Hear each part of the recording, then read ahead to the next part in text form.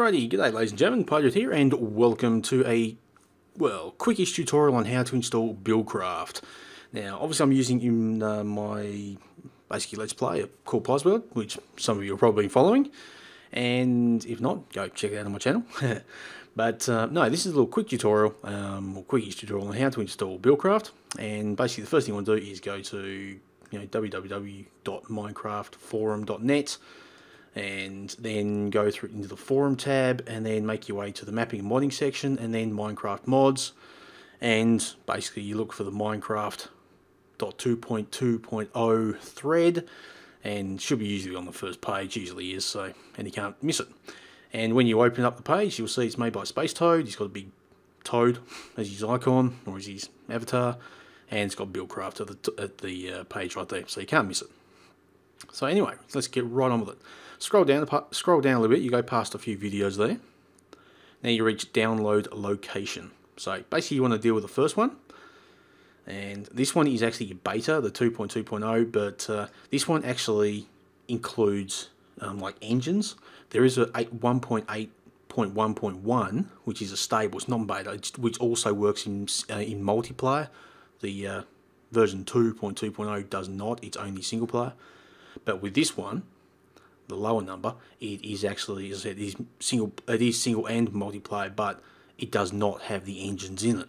So we'll be dealing with the 2.2.0. So basically all you got to do is you click on, see where it's got spoiler, it'll have show, click on that and it'll open up a bit of text with some links. Now what you want to do is you get these 5 files here, they're all zip files, you click on them respectively and you download them. So that's it. So just download them. Don't worry about arguing, just download all of them. They all have a different section. The first one is the core, which basically the whole mod needs, otherwise it won't run. Each then part is actually, these 4 are kind of sort of optional, but you really need them all to make the mod run properly anyway. So like the transport, that's like including the pipes. Then you got factory, then you got builders and energy. I think the energy is like the new engines and yeah, and all that. But basically, you download all 5, because without them all, what's the point of having the mod? So that's it. So anyway, you get all those 5. Then you scroll down, once you've got all them, scroll down a little bit and you'll find the installation information section. Now, there is 2 sections here. One is an automatic installation. I'm not showing that here, but if you want to follow these instructions, by all means you can do so. I'm going to scroll down a little bit further and we'll go to the client. Now, the reason I'm not doing the automatic is because I prefer to do it manually. Plus, it saves me having to download these jar packs and files and all this other nonsense, and just I can be a bit more control of what I'm actually downloading and installing. I know what it's actually doing then. So, no offense to I've forgotten his name now, Space Toad. I'm not saying he does anything dodgy. Saying nothing of the kind. I just prefer to do it this way. So, that's basically what this tutorial is going to be. Anyway, back on to the tutorial. The first thing you want to do is download ModLoader, which most people should already have and you should already have anyway. But if you haven't, click on that first link. It will take you to the ModLoader page. And once it comes up, just scroll down a bit, and you'll see the mods. Now it's ModLoader Beta 1.8.1.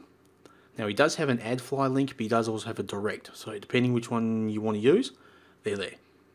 Now I'm actually going to download this. I actually have it downloaded here. You can see down in the bottom corner there, but I'm going to just show you this because I know some people are a bit antsy about this, about AdFly, but if you do, you just click on it. Now the first thing you do is you quickly hit stop on your browser.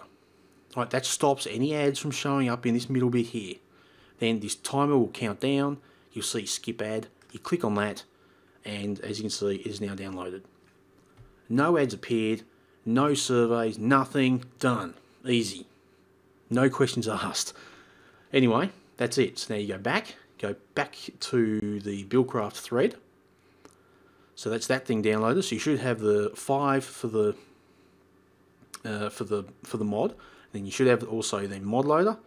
There's a few more things you still got to download first. So just bear with me on this one. The next thing you need is ModLoader MP. Again, I'll just go to it to show you the page so you know what it should look like when you get there. It is by Jamia Flan, and basically with this one you don't have to scroll down. You'll find the link at the top here. It's ModLoader MP unofficial.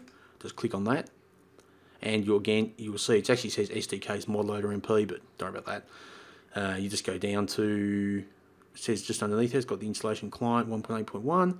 and there's either again an add file or a media file, depending which one you want to use. Again, just click on either one and download the file. Cool. Then we go back to click the back button a couple of times to get you back to the BuildCraft. And now this is the final thing you need to download. So just bear with me on this one. Is Minecraft Forge.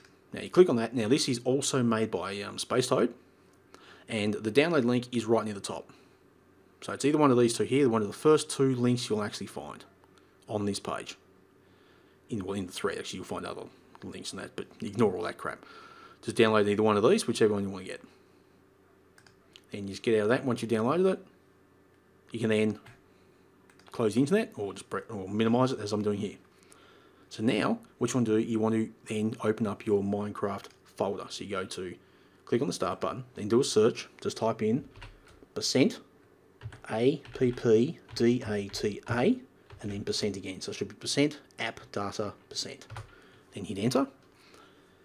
And you should go into the roaming folder, which now you should see your .minecraft. Double click on that, and you should see this. This is from a clean, fresh install of Minecraft.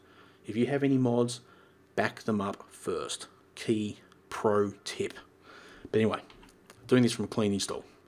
All you got to do now is you double click on the bin folder, right click on the minecraft.jar, and do open with WinRAR or 7-zip or whatever it is you use. Close that will pop up if that appears. Now the first thing you see is obviously the meta-inf. Click on that, delete, get rid of it. Alright, now you go into your folder. Now obviously if you've downloaded all these things, I usually put them on the desktop for ease of finding.